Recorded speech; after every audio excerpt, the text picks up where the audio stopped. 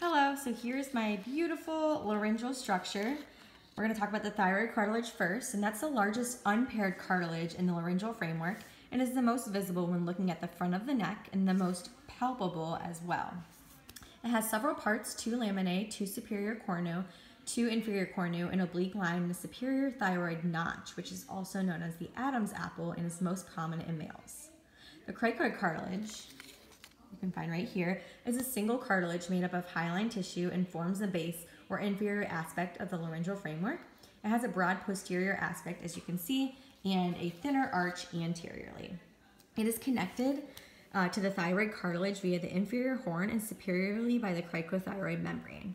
Both the cricoid cartilage and the thyroid cartilage, they change the vocal fold length, which changes the pitch of the voice.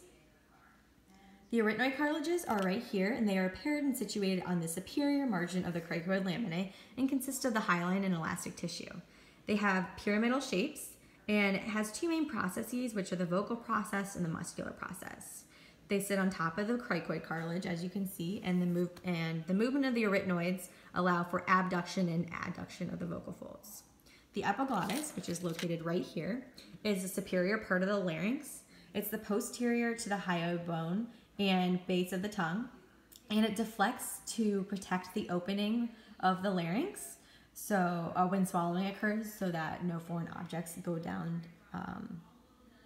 that tube. So now we're going to talk about the thyroid arytenoids. The function of those are that they shorten or decrease the length of the vocal folds. When it contracts and tenses the vocal folds, they adduct the vocal folds. The posterior cricoarytenoids abduct the vocal folds by moving the muscular process medially together and rotating the vocal process laterally. The lateral cricoarytenoids course upward and backward to insert the muscular process of the arytenoid cartilage. Upon contraction, it adducts the vocal fold by moving the muscular process posterolaterally and the vocal process medially. It decreases the length of the vocal folds. The cricothyroid increases the length of the vocal fold and tenses the vocal folds.